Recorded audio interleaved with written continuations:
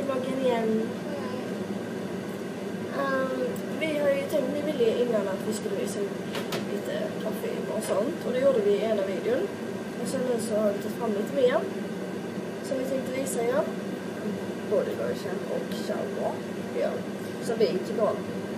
Ja, som vi tycker är jättebra. Så det är perfekta exempel på vad som luktar gott och bra att använda. Det syns inte, det är jätteirriterande. Det är för att jag vill inte ha kommentarer på att jag rökar i bloggen. Så därför rökar jag inte i bloggen. Ja, jag börjar här då. 2 stycken som vi har är Britney Spears Fantasy. Det är 22. Och jag tycker att de luktar jättegott och är jättebra faktiskt.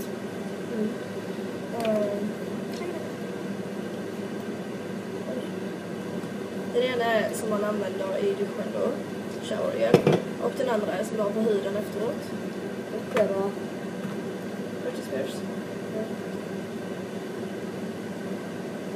Och detta är Jessica Simpson. Står det i alla fall.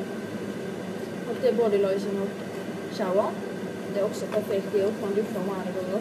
Så luktar man gott och sen smakar man på det också. Det är jättegott. Ja. Sen 2 stycken till som vi har är Beyoncé Heat. Det är 22. Så även också här i förpackningen. Man får den i förpackningen. Luktar också jättegott. Det är samma sak där. Det är showergel och det är bodylotion. Perfekt. Och sen så kör jag också med Jennifer Lopez. Den heter Glow After Dark. Och jag har bodylotion och Den perfekt. glittrar alltså. Jag måste få. Ja. Den är... Det är som att sätta på sig en parfym. Och sen till allas favoritartist. Justin Bieber! Girlfriend. Denna luktar faktiskt supergott. Den luktar jättegott faktiskt. Och det är bodylotion. Även parfymen har jag, men den är hemma liksom alla andras. Men vi tänkte ju bara köra på bodylotion idag. Så den. Nice. Och sen tänkte jag, för det är ju faktiskt så här att många tål inte ha parfym i bodylotion varje dag. Det kan ge utslag, det kan ge torr hud och sådär. Det är inte bra att ta för mycket bodylotion med parfym, alltså som luktar för mycket parfym eller glitter och sånt, för Det kan bli att man inte tål det. ja, det kan ge alltså effekter på kroppen, och jag tycker inte om att köra med det alltid. Det är väl om man ska lukta speciellt gott någon gång man kör med allihopa. Men annars så brukar jag köra faktiskt med vanlig Dove Body Milk. Och den är bra. Den varar i 24 timmar och den luktar ju gott, men det är inte bara så mycket parfym i. Och den gör väldigt len och fin hud. Och sen så nu inför sommaren, om man vill bli lite så här brun liksom, så kan man ju gå från steg till steg, och den heter Summer Beauty, och den ger då en brunhet steg för steg. Den är faktiskt bra. Och sen finns det sån här och den luktar faktiskt extremt gott också. Ja. Men jag tycker det är viktigt att poängtera att alltså bodylotion är bra utan parfym också.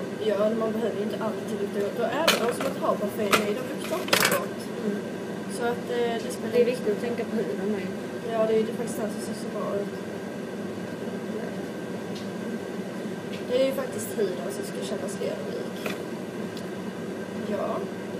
Det var lite exempel. Vill ni veta liksom mer vad så man vi gissar ungefär Justin Bieber, Beyoncé, Britney Spears och Jessica Simpson och Jennifer Lopez. Ja.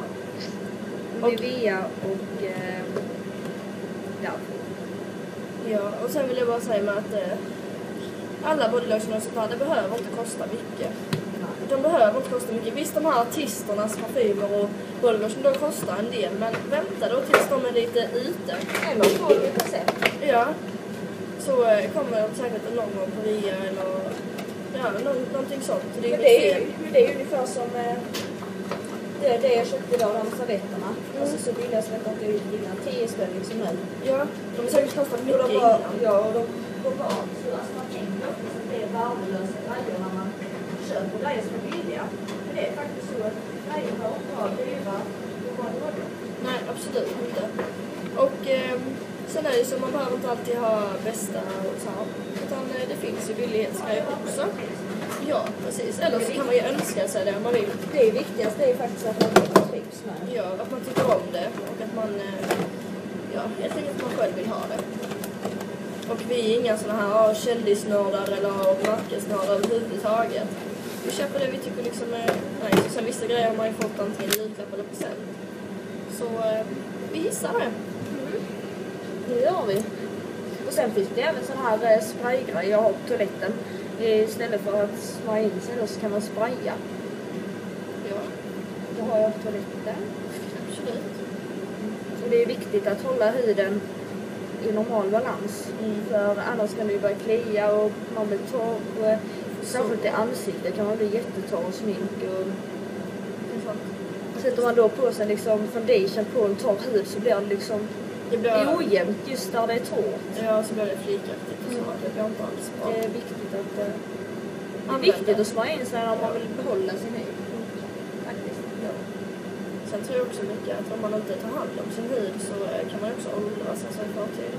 Så att man liksom får lite fula hud. Ja. In the hairy bush. In the hairy bush. Det gör väl. Jag säger just detta inlägg till. Nej, vi gör ett annat inlägg. Så det var vad vi hade att bjuda på. Ja, det får det så bra. Ja.